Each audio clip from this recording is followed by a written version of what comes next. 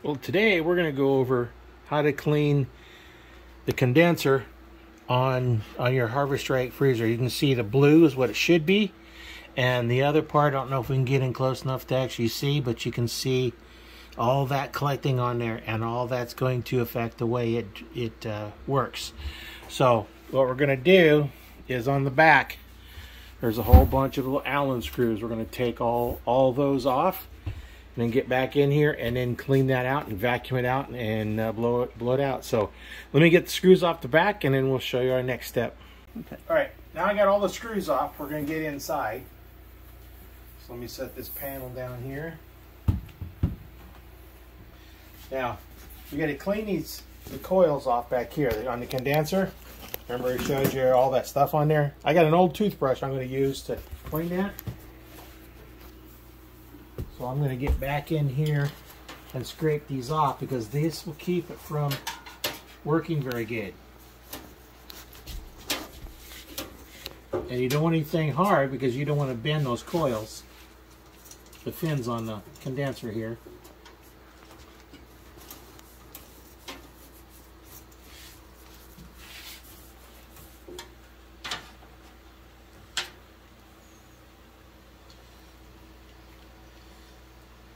That's how much gunk we've had down there. So let's see if we can get more of this off. Try and get my hand back in here. Looks like you need an extension. Yeah.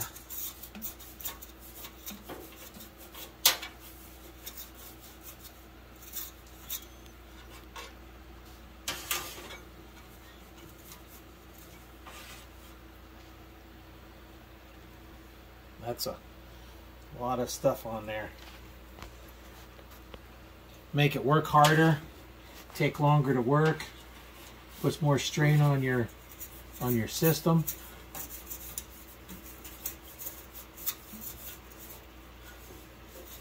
Why don't you take that paint stick and tape it to it, honey? Yeah, I'm gonna have to get back there.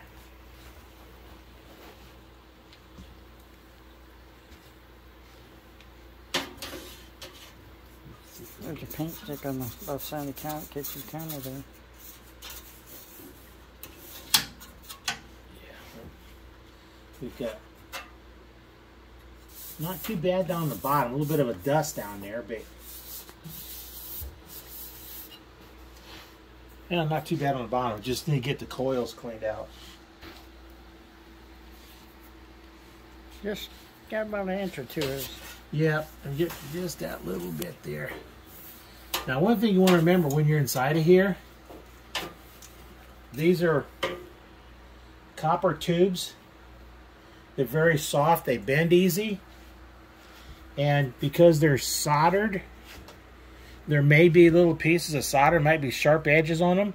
So as you're getting your hand back in there, you want to make sure you don't put any pressure on these copper lines, because if you bend them, you're going to have a lot of problems. So let me see if I can get back here a little bit more.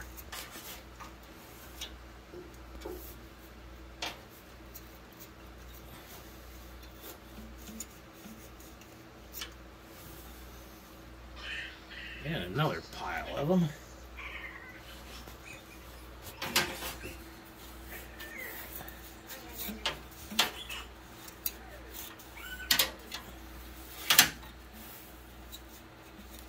Almost got it off. Yeah. You gotta get one little spot is off. I think probably gonna have to, because we have cats in the house, and you always have cat hair with them. I might have to take and clean this off about every time I do the oil, filter the oil, because you do that after about every pretty good 5 times you do it. Just watch this and see what it does.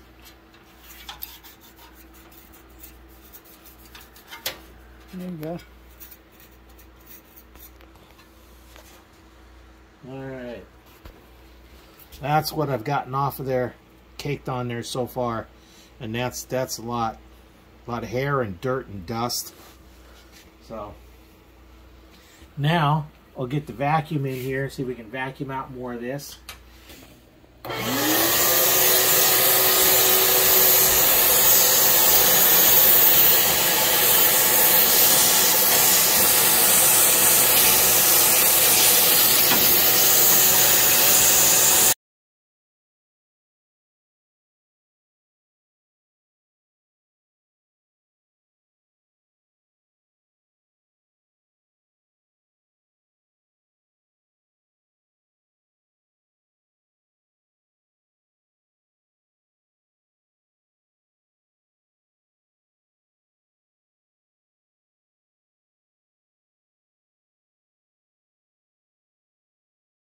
As you can see back in here, a little bit lower so you can see in there, there's all your electronics. You're going to be careful of that.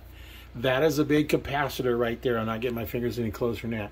If you come in contact with that, it will zap you because it's going to hold charge for a long time.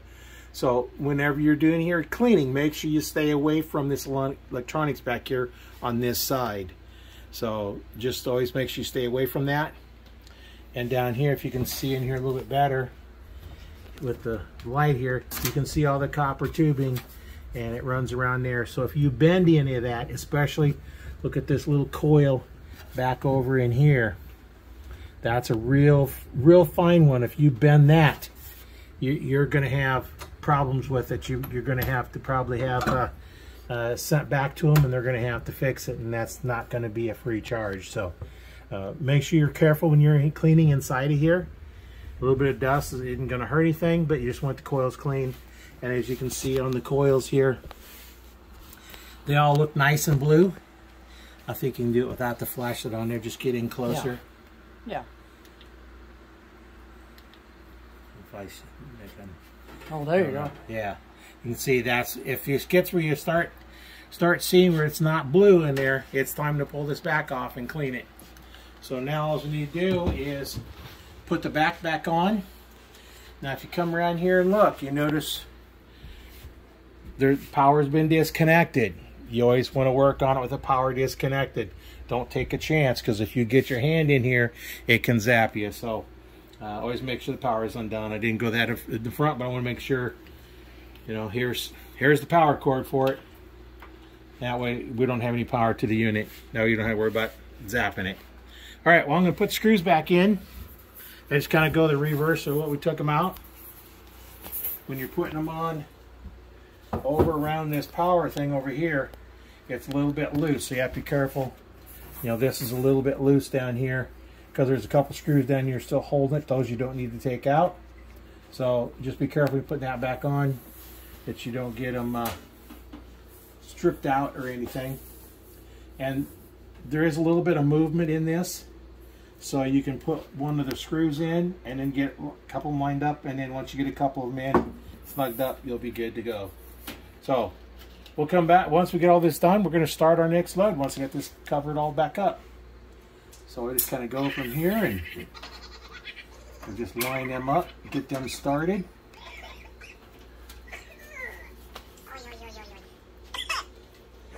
And it helps if you do want it like both ends.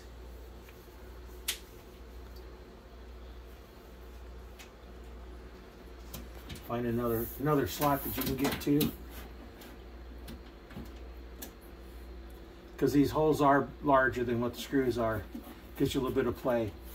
Now it's been held in place, I can work on the rest of the screws, and we'll come back once I get all those back in.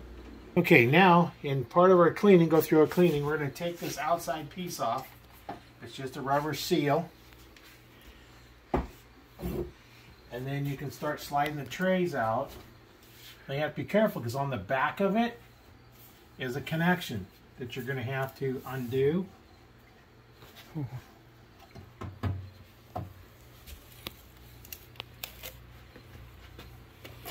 Right here, you're going to have to undo this connection. And it looks like that just...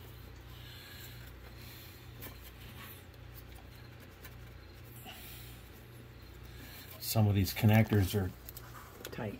They're tight. There you go. All right, so now we'll take this tray. You gotta carefully set it somewhere. Set it on the seal, it'll be fine. Now, Now we get back and clean back in here, and you can see stuff will fall down in here once in a while. This looks like it might have been from the basil or something. So we're going to clean this once in a while. Our drain back here, make sure it's open.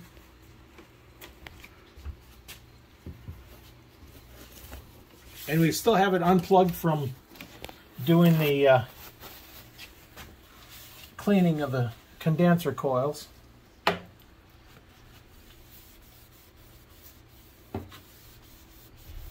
And this you probably only have to do, depending on what you're putting in here. If you're getting stuff that kind of falls down, if it's on the outside of it, then you're going to want to do that.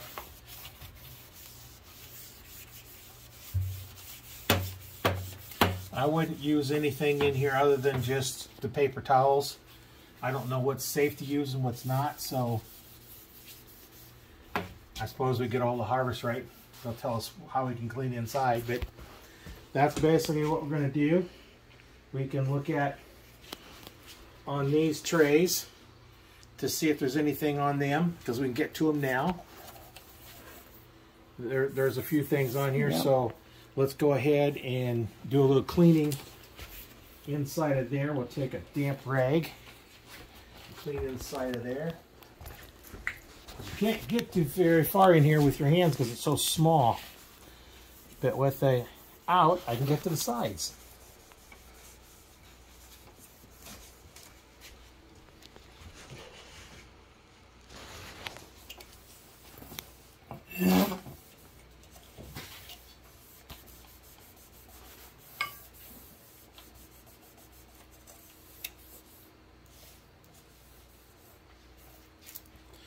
Okay, that's wiped down. Go ahead and connect it back up.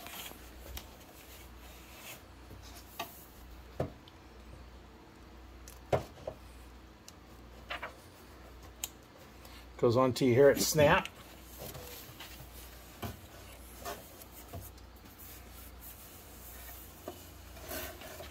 Put that back in here. Now you want to make sure you don't have it caught to the side because it'll flow to the side. So you may have to get a, I can turn this once I get the seal back on. But put a little level on here, make sure it's level. And just put the seal back on. Now, I did see a thing one time where you can use this to vacuum seal your bags. You take this tray out, you take this out, so you can get the tray out, put this back in, you can go into test mode and do vacuum. And you can actually vacuum seal your, or you can vacuum out the air out of your Mylar bags as well. We have a regular vacuum sealer, so I may try that to see if that seals it up. That's all done.